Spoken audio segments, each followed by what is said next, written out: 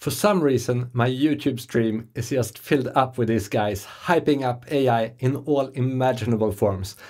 And it's freaking annoying. Not because I'm not interested in AI, it's a super exciting topic, but because the videos are so poorly researched. It's like most of the YouTubers just look at the press releases or extremely cherry-picked demos and tout them as objective truths. Some of the stuff is just plain made up. The other day, this guy showed up in my feed, and I guess it was the straw that broke the camel's back. There were just too many obvious errors in that video for me to ignore. You know, someone is wrong on the internet. Clearly, I need to do something about it. Plus, the narrative in this video can cause some actual harm. I'm not really a YouTuber, or maybe now I am. This is my brand new channel, Victorious.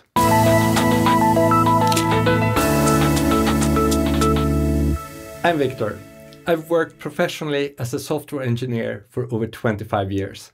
I've worked in Silicon Valley, both at startups and at Google. Today, I'm running my own business, building digital infrastructure for app developers. On the off chance that you're a Flutter developer, you should definitely check it out. It's called ServerPod. In my work, I'm using Copilot, ChatGPT, and other AI tools every day. Needless to say, I have some experience. So, what did I watch that triggered me enough to start a new YouTube channel? Let me just say first that this isn't the only video that has annoyed me. This is just the last drop, but there are plenty of others that I easily could have picked instead. Anyway, the video that we're going to have a closer look at today is called ChatGPT Will Make Programmers Obsolete in 10 Years by Matthew Berman. If that statement is true, I can tell. It may be a possibility, but it is remote, and I will explain why. It most definitely is not a certainty. By the way, if you want to double-check any of the claims that I make in this video, I posted references in the description below. Let's dive in by starting to look at the current state of AI code generation. GitHub Copilot is the most commonly used AI tool by developers today. It uses ChatGPT to write snippets of code, but also has a chat feature where you can ask it to explain code or ask general programming questions. This is Matthew talking about Copilot. GitHub Copilot changed everything. For $10 a month, you can have an AI assistant to help you write code. It was incredibly impressive right away. Just write a few words and it will complete entire methods for you. And there were enormous productivity gains from this, and better code was being written. I really cannot overstate how important GitHub Copilot is. And when we look back at the history of programming evolution, GitHub Copilot is going to be an inflection point. Okay, so there's a lot to break down here. First, as a user of Copilot, it's very impressive. The first time you use it, it feels almost like magic. Sometimes it's like it's reading your mind and fills in the lines you were about to write. But after using it for a bit, you start to notice that the code that it writes very rarely is correct. My guess is that I will get useful suggestions only around 20% of the time. Often, the code looks superficially correct, but contains bugs on closer inspection. Sometimes this can be issues that are very hard to spot. For more novel features, Copilot is almost always completely lost. So what about Matthew's claims? First, he says that GitHub Copilot is incredibly impressive right away. I think that everyone will agree on that, but let's look at his other two claims. Massive productivity gains. Is this true? GitHub claims a 50% increase in productivity, which is obviously very impressive. However, keep in mind that they are the creators of Copilot, and looking closer at how they perform their study, it's clear that they choose a task where Copilot would perform incredibly well.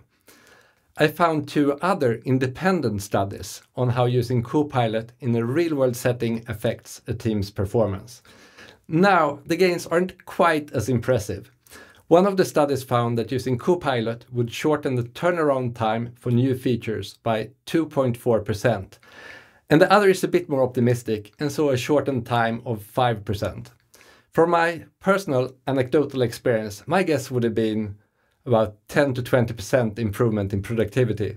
But it depends heavily on what type of code you're writing and all other stuff. Regardless, it's safe to say that Copilot won't give you a massive productivity gain in any larger real-world project. So Matthew's claim here is just false. Let's look at his last bullet in this slide. He says that better code is being written when using Copilot. Is this actually true? Well, probably not. I found 2 studies on this topic. The first one looked at the performance of C++ code written with the help of Copilot compared to code written by developers without it. They found that the code written with the help of Copilot was significantly slower. Another study looked at security flaws introduced by Copilot. They used Copilot in high-risk scenarios and found that it produced codes with security flaws 40% of the time. This means that it can be incredibly dangerous to trust the code written by Copilot today, at least without proper vetting by humans. So, does Copilot make you write better code? Well, the science says no. Let's listen to Matthew's following claim. And Copilot is not just guessing at what you're writing. It's looking at the context of the file, the context of the entire code base. It truly is incredibly impressive. Here, he says that Copilot is looking at the whole context of your codebase. This just isn't true either. In fact, Copilot will only look at your currently open tab, plus the tabs next to it. The reason for this is that the context window of ChatGPT that powers Copilot is too small. It just doesn't fit all the data. For instance, in the project I'm working on, it has over 160,000 lines of code, plus it depends on a large number of other projects. Some of these are absolutely huge. One way programmers get help here is to use something called an analyzer. It can give suggestions for how to interface with other parts of code. So far, Copilot cannot use the analyzer. I think a possible reason they aren't doing this is that it would require multiple queries to ChatGPT to create a single suggestion, which would be much slower and more expensive. In essence, this means that Copilot often takes incorrect guesses on what APIs look like.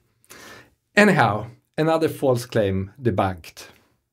The way that GitHub Copilot changed programming pretty much overnight is analogous to if we had Pong and then all of a sudden a month later, Red Dead Redemption 2. Like that type of graphics evolution is essentially what we got with programming with GitHub Copilot. Okay, really? Is starting using Copilot really like a step from Pong to Red Dead Redemption? I mean, in real-world tests, it improved performance by no more than 5%. So, is it maybe more like a step from Pong to Snake? Get me right here, I use Copilot every day and it's a great tool. It's incredibly impressive and it increases my performance while programming. I just wanted to put things in a bit more of a realistic perspective. Next, let's have a look at this clip. There are no programmers. Well, no human programmers, that is. And it's true. In the near future, I don't think there's going to be human programmers on most projects. And I'll talk about what those timelines look like a little bit later. And don't believe me? It's already happening. So here's a tweet from Amjad Masad at a hackathon where a winner is a non-technical PM and her work, powered by Replit plus AI, is more technically impressive than teams of engineers. I was surprised at first, but it struck me that PMs must be exceptional prompting. After all, that is their job. So somebody at a hackathon who was non-technical, a product manager, was able to win the hackathon. All right. Yet again, there's a lot to unpack here. No programmers! And it has already started. But has it really? And what was this hackathon? What is the thing that impressed the engineers so much? It was hard to find the details about this hackathon, but a fair guess is that it was held to promote Replit and its low or no code solution. The app itself, it summarized documents and automatically added memes.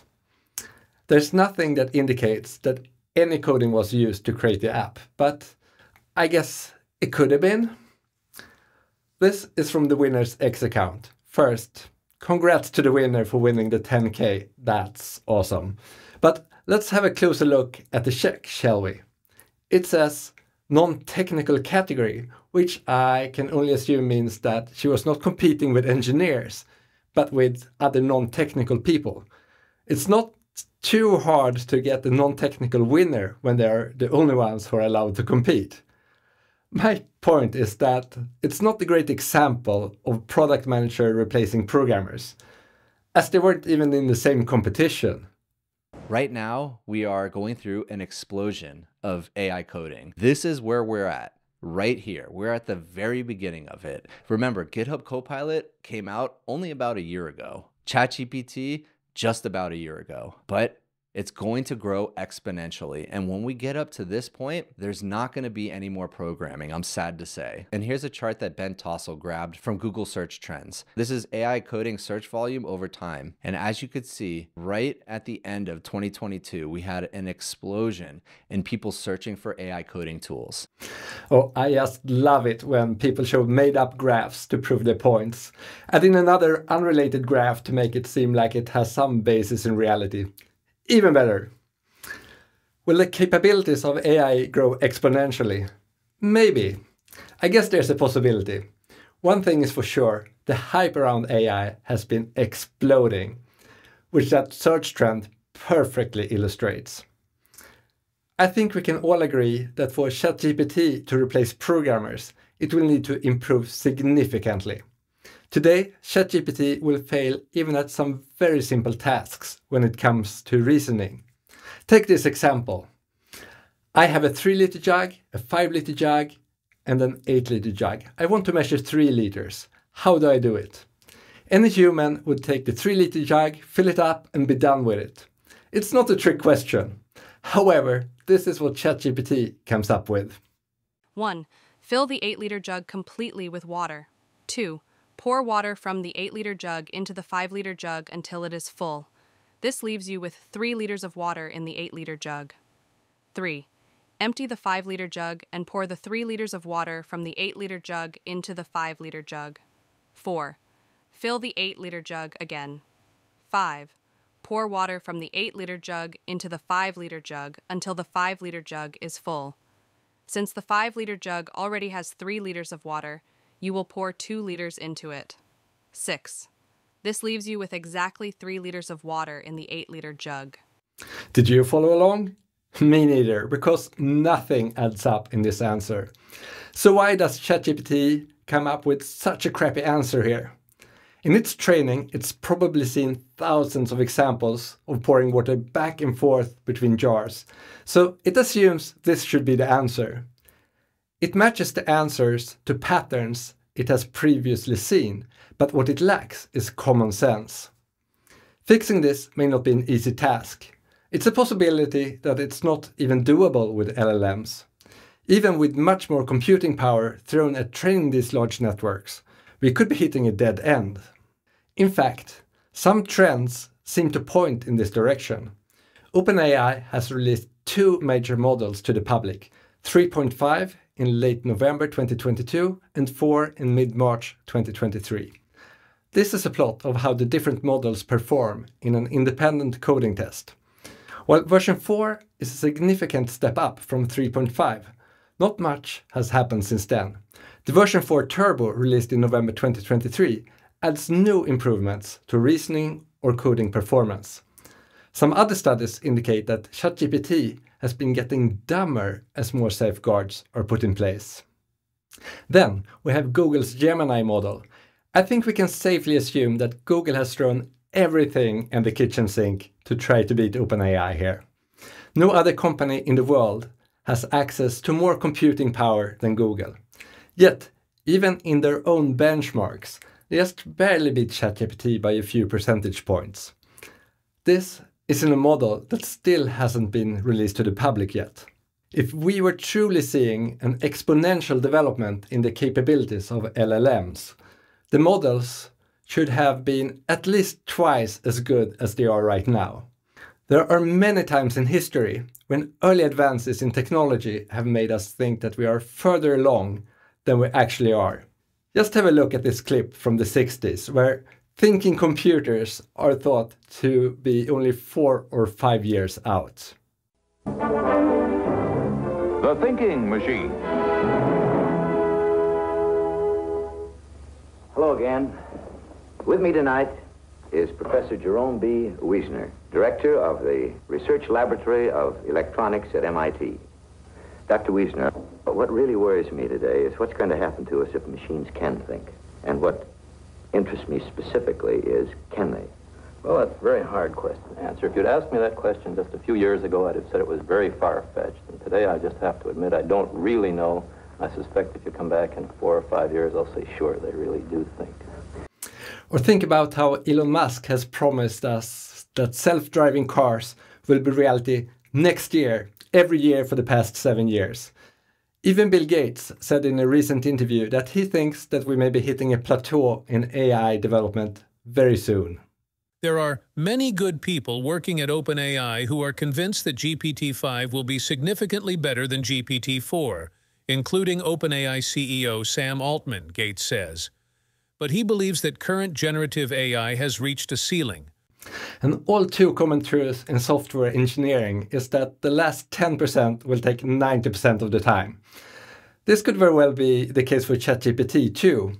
If no major advances happen over the next year or two, it's not unlikely that the hype will slowly die off. When the hype dies, so will the money pouring into AI development. We could even head into another AI winter, where it would take a long time to make significant advances. So, what's my point with this video? Well, I wanted to give a more balanced view of both the current state of AI for programming and the future. Will ChatGPT replace programmers? I don't know, it can happen. Will it happen soon? Probably not. An analogy is that the current state of AI for programming is like it can build a house, but it's a Lego house. It's cool and all, and great for small little demos. But building a real house, it's quite different. It takes architecture, carpentry, electric work, plumbing, masonry, roofing, painting, flooring, drywall installations, tiling, insulation, the ability to read blueprints, project management, and safety compliance. So, is it still a good idea to pursue an education in programming and computer science? I think yes, because it's an education that doesn't just teach you to write computer programs. It teaches you problem solving, logical thinking, analytical skills, attention to detail, creativity and innovation, product management, teamwork and collaboration, adaptability, time management, research skills, and much, much more. It also teaches you critical thinking, which Matthew could have used when creating his video.